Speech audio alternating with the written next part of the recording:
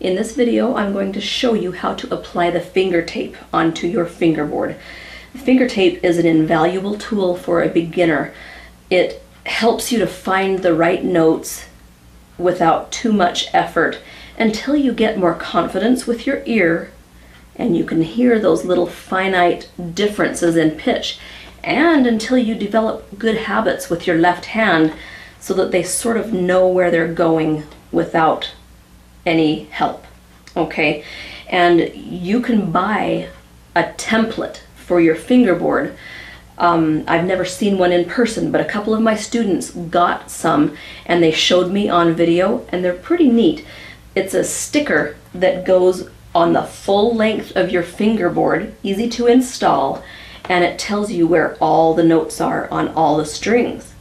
Okay, and my students really liked them.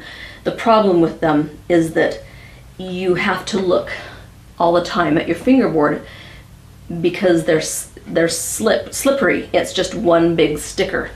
With finger tapes, you can feel the edge of the tape with your finger, so you don't always need your eyes to find the right note.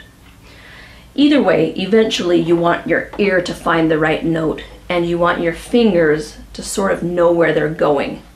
So whichever tool you decide to use, I highly recommend that you use a tool on your fingerboard to help you find the notes for about till the minuets or the end of the minuets of book 1. At that time, you will have developed some good ear training and some good tactile training, and you'll be able to start getting rid of your tapes one at a time.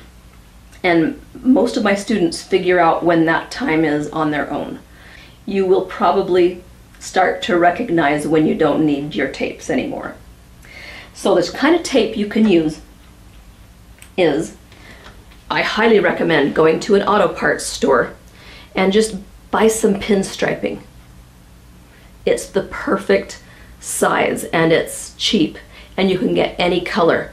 This is 1/8 pinstriping. They sell it in fatter varieties, but you want the 1/8. It's the perfect size. When I went to Napa, they didn't have white, so I bought red, and I don't like red as well because it doesn't show up as well. I do have this white tape here. I got it a long time ago. It's a graphic artist's tape, and it's really hard to find, and it's expensive. I just don't like it as well as the pinstriping. So really my first choice is pinstriping.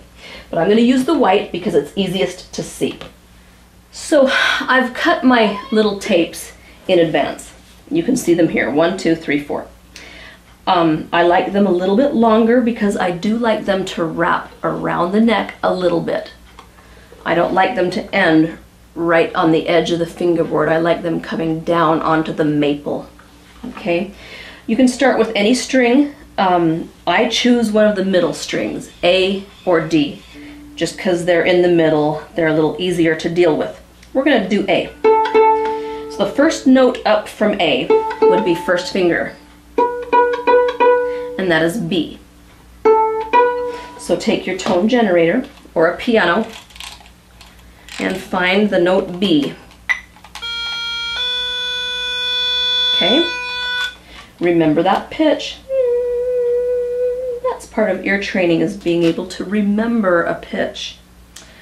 Take your tape. Now the shortest tape I use on the first finger because the neck is narrow down here and it gets wider. So I've got this shorter tape, which I'm going to use for my first finger. Do you remember that pitch that I just played for you? Okay, you got to thread the tape underneath all 4 strings. Just work it under. Some people need tweezers to get this done. With practice, you can do it without tweezers. But if you need to, use tweezers. Also, threading it under the strings up high, up here, is easier because the strings are higher off the fingerboard. They get really close to the fingerboard down here. Okay? So make it easy on yourself. Thread them under, then slide it down to a good fat inch. an inch above the nut. Okay, and that's going to be in the ballpark. Okay, how's your pitch memory going?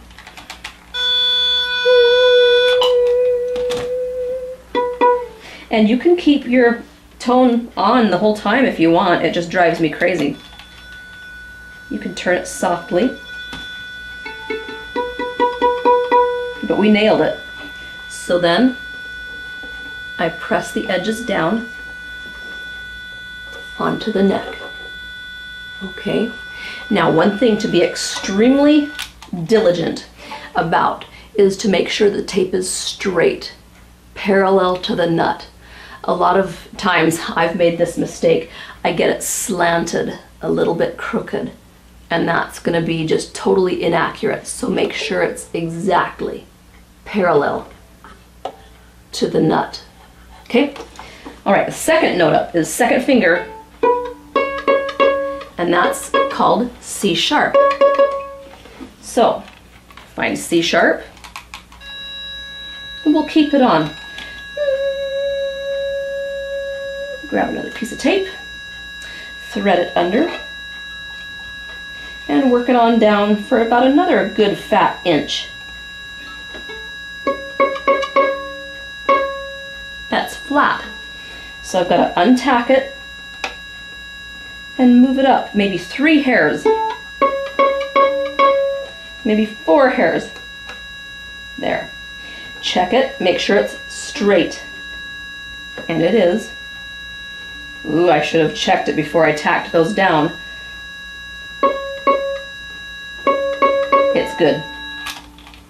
So we have A, B, C sharp.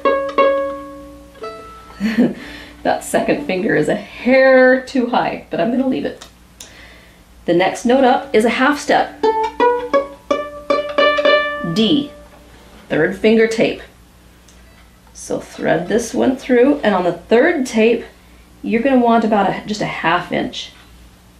Okay, let's test it. Let's check with our tone generator. Ooh, sounds good. Little hair too low. And by hair, I mean a hair. That's it.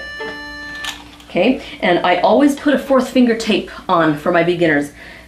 You don't need it at first, but I like to encourage my students to use their 4th finger early, because we tend to baby the 4th finger and we don't use it, and so then he's always weaker than the others. We want to use him and treat him like an equal. So the next note up is a whole step, and it is E. Okay, it's a whole step, so it's about another fat inch. And that's easy because it matches your E string. And I got it right on the money.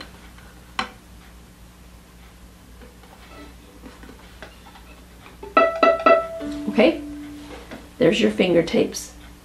Give them a good inspection. Make sure they're all straight and that none of them are going cattywampus like that or like that. And these look pretty darn good. That's all there is to it. It's not too hard. Definitely worth the effort of putting them on your fingerboard. Good luck, and I'll see you in the next video.